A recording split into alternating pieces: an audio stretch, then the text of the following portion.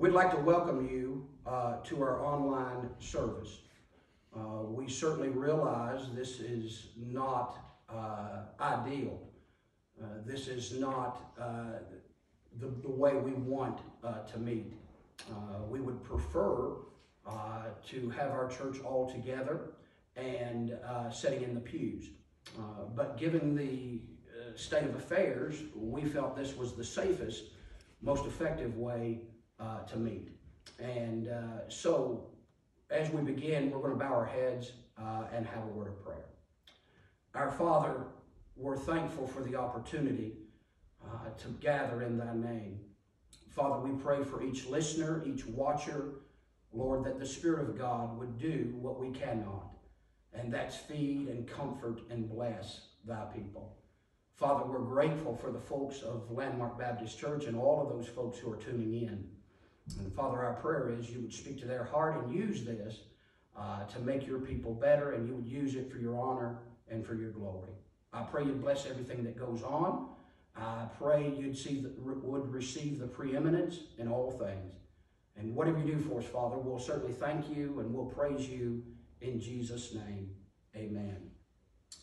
Again, we certainly want to welcome you, and we are aware that video is not the ideal format to feed the people of God. I am grateful and thankful for the technology that we have, and at least we can have some semblance of church. We will be providing videos to our YouTube channel, our Landmark Baptist Church YouTube channel.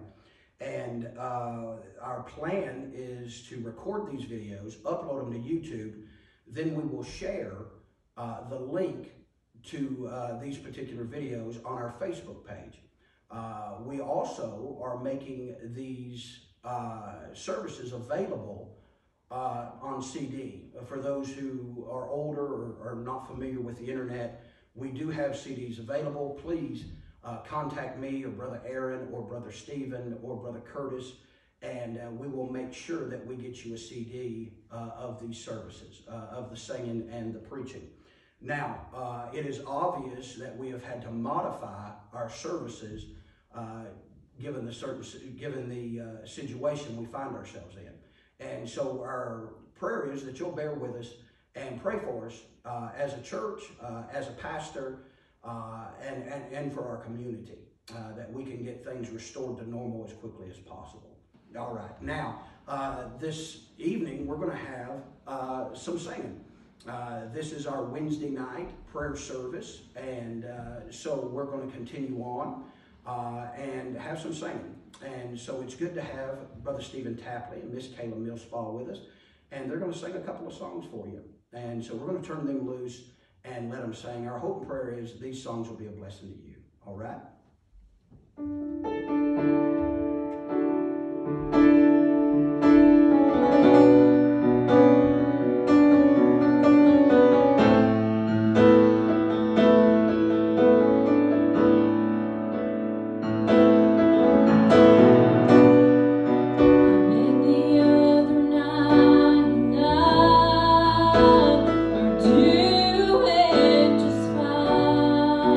With the shepherd there to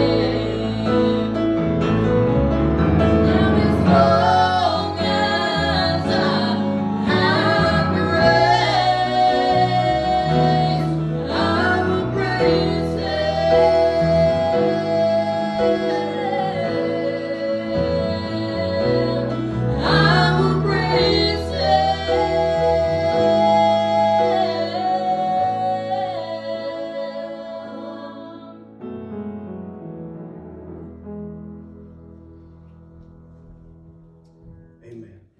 I appreciate our singers, and more importantly, I appreciate the Lord being willing to meet with us and reveal himself to us during these days. I have one more announcement I would like to make. Our church is not only posting our Wednesday night service, which is what this is, we will also be posting Sunday school lessons from our Sunday school teachers. Brother Aaron Millspaw, who teaches our adult class, we will have his Sunday school lesson up on our YouTube channel Sunday morning. Brother Stephen Tapley, who teaches our young people and young adults, his Sunday school lesson will also be up on Sunday morning. And so we're trying to give you as much as we can and as much as what you're used to. And so both those Sunday school lessons will be up. And of course, we will have our worship hour Sunday morning. And so our hope and prayer is that you will tune in to any and all services. Now, tonight, if you're following along with us, I'd like to take your Bible and turn to the book of 2 Chronicles, chapter number 20. 2 Chronicles, chapter number 20. And as I was studying and preparing, the Lord gave me these verses, and I want to try to give them to you tonight. 2 Chronicles, chapter number 20, and we will begin reading in verse number 1. 2 Chronicles, chapter number 20, and verse number 1. The Bible says this, "And it came to pass after this also, that the children of Moab and the children of Ammon, and with them other beside the Ammonites, came against Jehoshaphat to battle. Then there came some that told Jehoshaphat, saying, There cometh a great multitude against thee from beyond the sea on this side Syria. And, behold, they be in Hazon Tamar, which is En Gedi. And Jehoshaphat feared, and set himself to seek the Lord, and proclaimed a fast throughout all Judah. And Judah gathered themselves together to ask help of the Lord. Even out of all the cities of Judah, they came to seek the Lord. And Jehoshaphat stood in the congregation of Judah and Jerusalem, in the house of the Lord, before the new court, and said, O Lord God of our fathers, art not thou God in heaven, and rulest not thou over all the kingdoms of the heathen? And in thine hand is there not power and might, so that none is able to withstand thee? Art not thou our God, who didst drive out the inhabitants of this land before thy people Israel, and gavest it to the seed of Abraham, thy friend, forever? And they dwelt therein, and have built thee a sanctuary therein for thy name, saying, If, when evil cometh upon us, as the sword, judgment, or pestilence, or famine, we stand before this house, and in thy presence, for thy name is in this house, and cry unto thee in our affliction, then thou wilt hear and help. And now, behold, the children of Ammon and Moab and Mount Seir, whom thou wouldest not let Israel invade, when they came out of the land of Egypt. But they turned from them and destroyed them not. Behold, I say, how they reward us, to come to cast us out of thy possession, which thou hast given us to inherit. O our God, wilt thou not judge them? For we have no might against this great company that cometh against us, neither know we what to do, but our eyes are upon thee." Let us pray. Our Father, we're grateful for the opportunity, Lord, to preach the Bible. Father, we do not take it lightly. And Lord, our prayer this evening is that you would use the message to comfort and help, settle and strengthen and bless your people. Father, our prayer is you would touch your unprofitable servants. You would anoint us with power from on high. Give us that which we so desperately need to preach. Pray the Spirit of God would come and anoint us and use us for thy honor and thy glory. Father, whatever you do for us, we'll be careful to thank you and praise you and give you all the honor and all the glory, for you're the only one worthy. We love you in Jesus' name. Amen. Here we find the children of Israel had a problem. According to verse number 1, there are several nations that surround the land of Israel. And these nations are preparing to go to battle against Israel. We are told who two of these nations are. They are the children of Moab and the children of Ammon. And then the Bible says this, and there were with them others beside. I believe it's a safe bet to say that there was a multitude who were coming against the children of Israel to make war with them. Now, obviously, in this situation, the children of Israel were distressed. They're worried. They're scared. It's evidenced in the text. They're concerned about their safety. They're concerned about their future. They're concerned about their way of life. They are concerned about their economy and their ability to make a living. They are concerned about their children. They are concerned about the elderly. For the children of Israel, these days are days of uncertainty. These days are days of perplexity. These are days of confusion. And unfortunately, the day and hour we find ourselves in, we are in the same condition. We are living in unprecedented times. We are seeing things come to pass in our days that we have never seen before. Churches are closing. People are sick, and some are even dying. We are seeing people panic, and we are seeing the worst of humanity. People are hoarding toilet paper and hand sanitizer. We are certainly seeing government overreach and a loss of our freedoms. We are seeing blame passed around from the Democrats to the White House to China. We are seeing conspiracy theories running wild. And those who push such theories are having a field day. Now, as you talk to people, you'll get a vast array of what they think we ought to do, and how they think things should be handled. And these opinions run the gamut. Some are saying it's no big deal, it's all a hoax, and while others are sheltering in place, scared to death to leave their homes. While others are genuinely concerned, but trying to use some common sense. Now, in these times, we are certainly seeing a lack of things. We are seeing a lack of common sense. Right. We are seeing a lack of compassion. But one thing we are not seeing a shortage of, and that is opinions. Some advocate a complete and total shutdown and a forced quarantine, while others say we should ignore all the warning signs and all the recommendations and just live a normal life.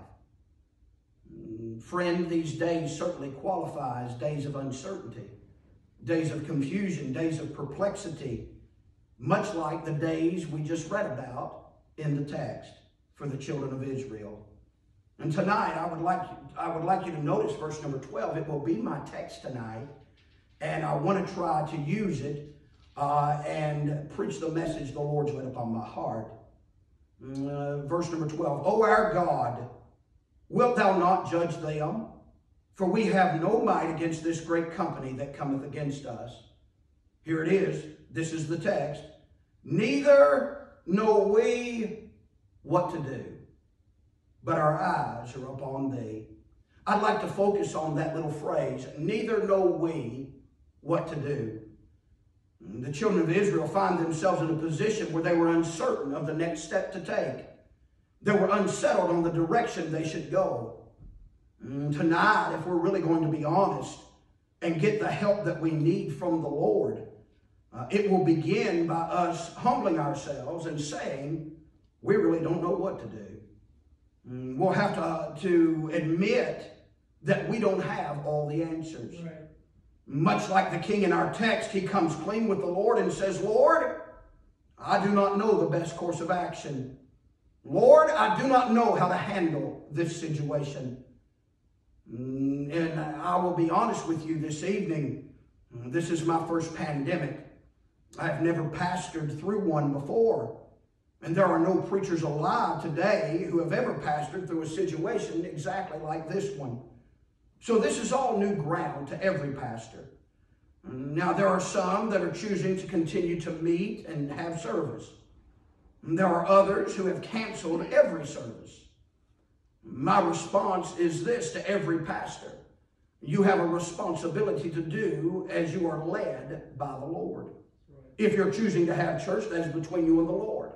If you are choosing to cancel services, that is between you and the Lord. But may I say this, preacher, I am for you. Do what the Lord tells you to do. I am not against you regardless of your decision that you've made. And the reason I make reference to that is simply to make a point. There are no clear-cut answers. Some say continue to have church. Some say cancel church. And some say we ought to abide by the government's request to shelter in place. While others are saying the government is not going to dictate to me whether I can have church or not. And they're saying the government's trying to control my church. And the reason, if the answers were clear, we would certainly all be doing the same thing. We would all be lockstep, and we would all be doing the exact, following all the exact procedures. But the reason we're not all in the same lockstep together is because the issue is not cut and dried. So we find ourselves tonight in a similar position as the people in the text. People are concerned about their future. People are concerned about their children. People are concerned about the economy and their ability to make a living. We find ourselves in days of uncertainty and perplexity and confusion. And tonight I want to use this text and try to preach on this thought. What to do when you don't know what to do. What to do when you don't know what to do. Tonight I want to try to give you 3 or 4 things to do when you find yourself in a position of not knowing what to do. Now, the current state of affairs certainly qualifies and falls into this category. But even after this is passed and things are returned to normal, there's going to be times in your life that have nothing to do with the coronavirus where you just don't know what to do. Oh, yeah. It may be it may be dealing with your children. It may be how to handle a marital problem. It may be a financial decision. But there's going to be times in this life where you don't know what to do. The question becomes, what do we do when we don't know what to do?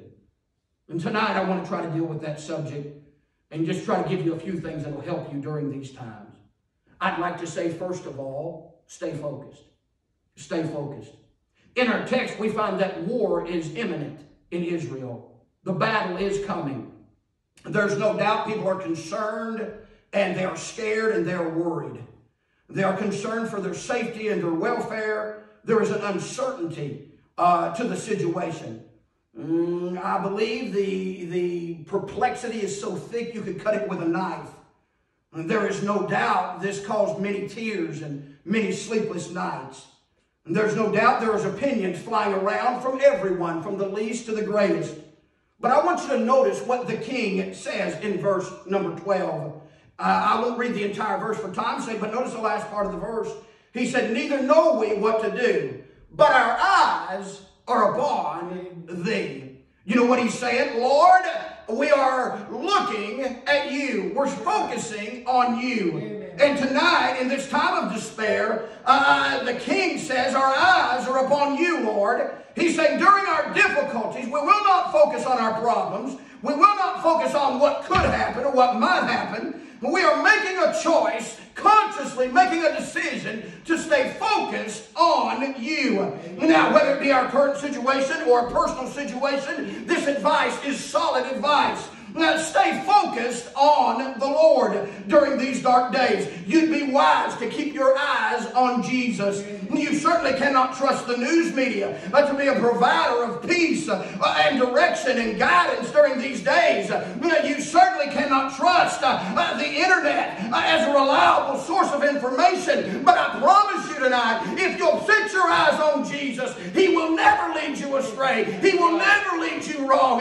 He will provide the peace and comfort that you so long for. Corrie ten Boom said this: if you look at the world, you'll be distressed. If you look within, you'll be depressed. But if you look at God, you'll be at rest. God did not promise us peace from our external circumstances. However, He does promise us peace in Him. In John 14:27, this is what our Savior said: peace I leave with you, my peace I give unto you.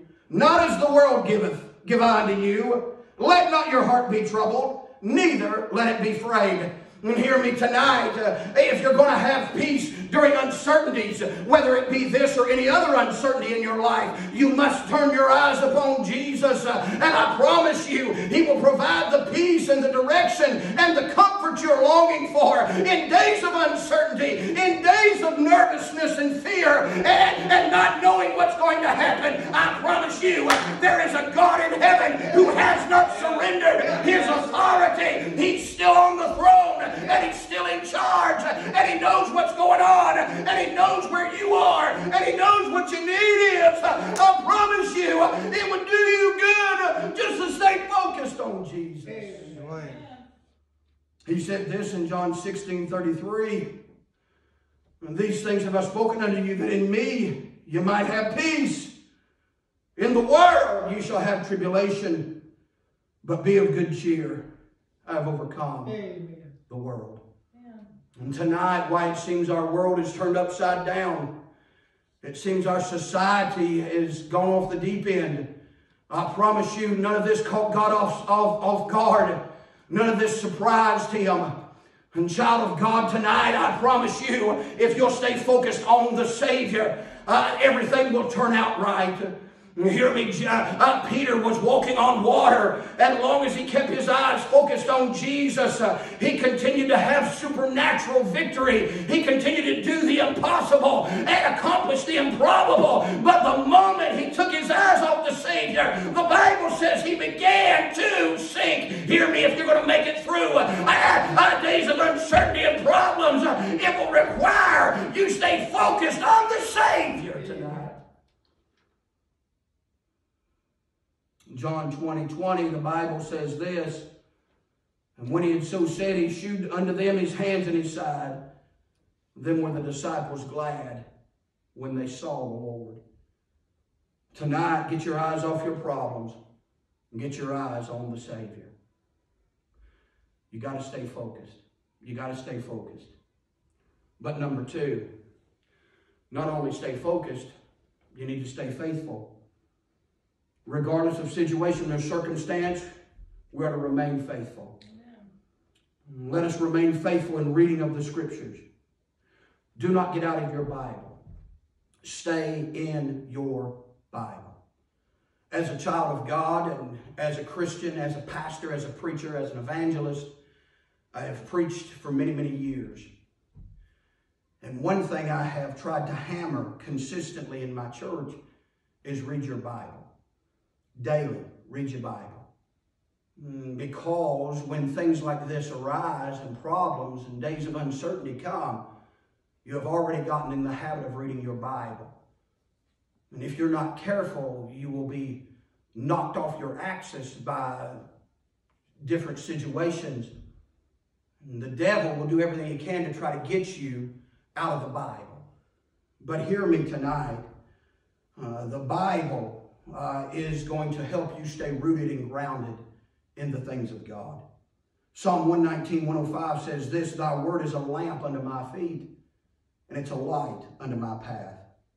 You realize that the Bible provides light for a darkened path. Right. Yeah. It is a lamp for when things grow weary and dim, and you know not the direction you are to head. And tonight, if you're going to find directions and you're going to find your way through days of confusion and days of uncertainty, it will certainly require you to spend time in the Word of God.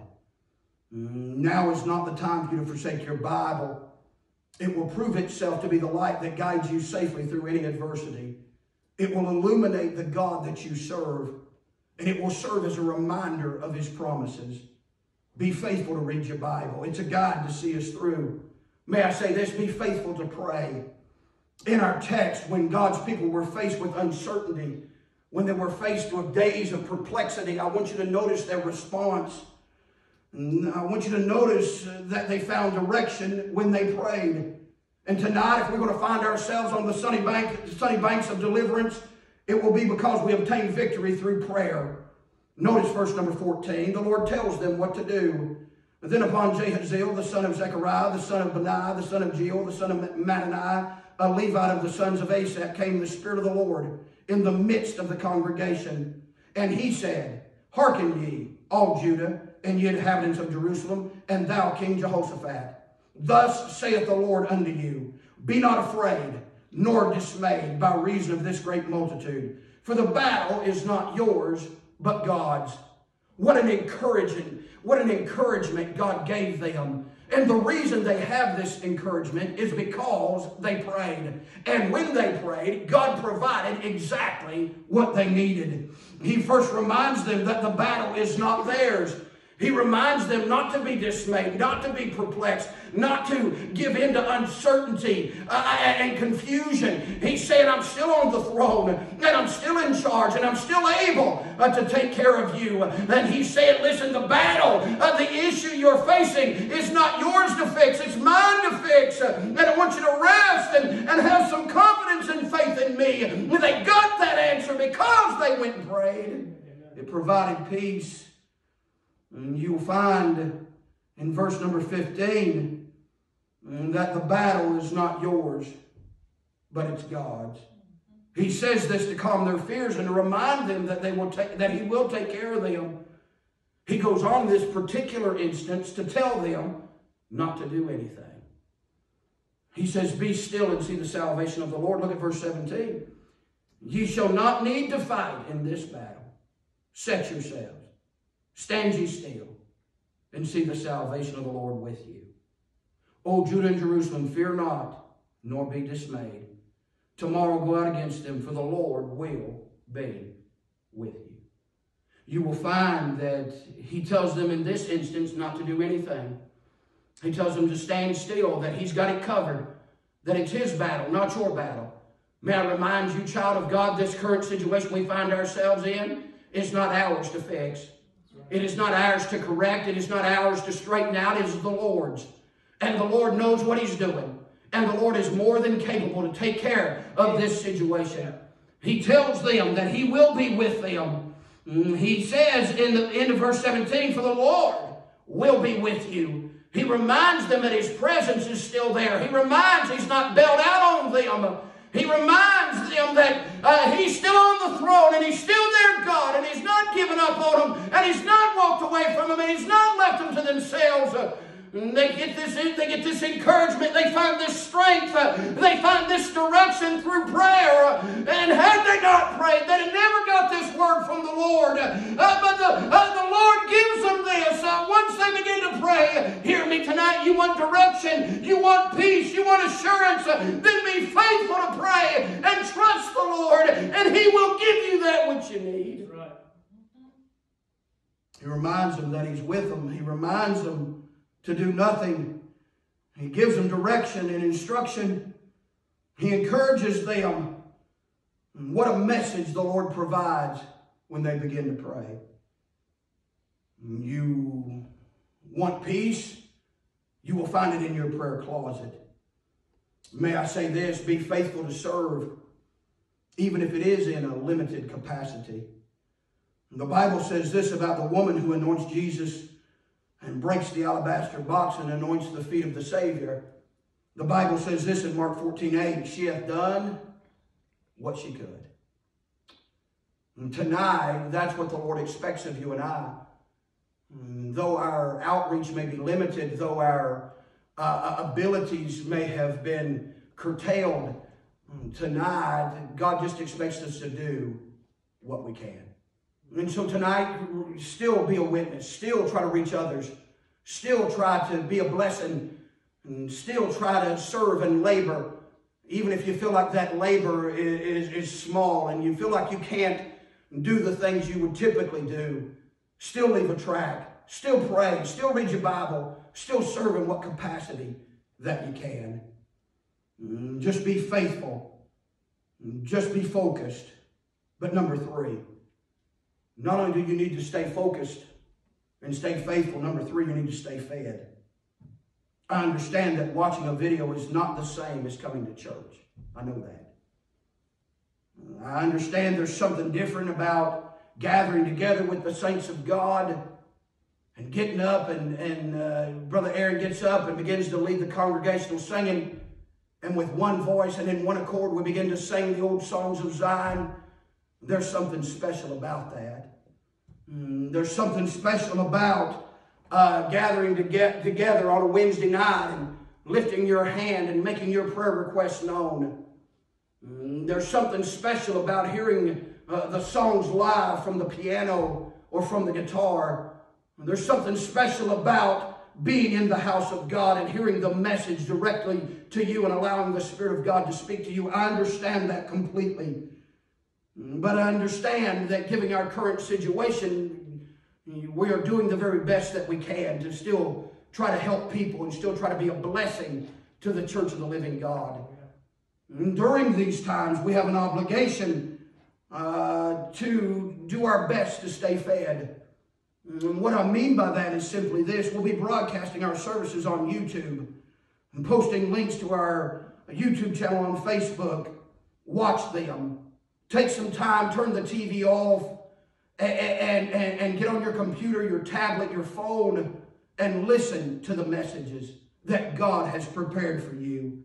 Listen to the singing and keep yourself fed. Listen tonight. It may not be exactly what you want, but at least you can get something from the Word of God. You have an obligation to stay fed. And listen, do your best to listen to preaching and singing. And listen, we'll broadcast Sunday school again with Brother Stephen and Brother Aaron will both be doing videos on their Sunday school lessons. We will be here preaching on for Sunday morning. And listen, we're going to do our best to try to give you something the best that we can, given our current situation. And listen, don't take it for granted. Don't look at this as like a hall pass, getting out of church and not having to go to church. Look at it as an opportunity that God's given you. Had this happened 50, 60 years ago, we would not have this outreach. We would not have this ability. But God, in His grace and His mercy, has given us an opportunity that we can click on our phone or our tablet or our computer, and we can still hear the Word of God. We can still hear the songs of Zion. Don't be nonchalant about it.